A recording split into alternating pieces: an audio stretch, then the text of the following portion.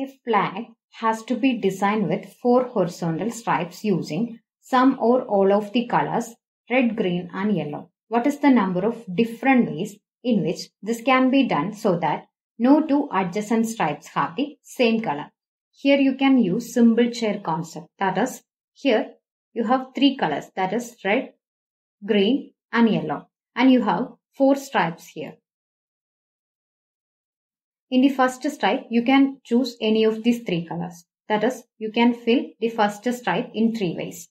Again, in the second stripe, you have only 2 colors remaining, because if you choose red here, you cannot choose red in the second stripe because no two adjacent stripes have the same color. So that means you can choose 2 colors. 2 ways you can fill the second stripe. Again, in the third stripe, you cannot choose the color of the second stripe. So you have 2 colors remaining. Then you can fill the third stripes in 2 ways.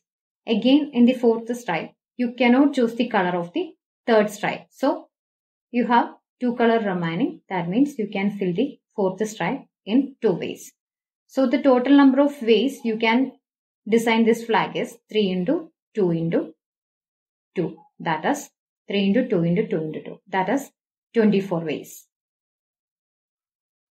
So, option C is your answer. If you have doubt, this is the flag and you have in the first stripe, you can choose red, green or yellow. That is, you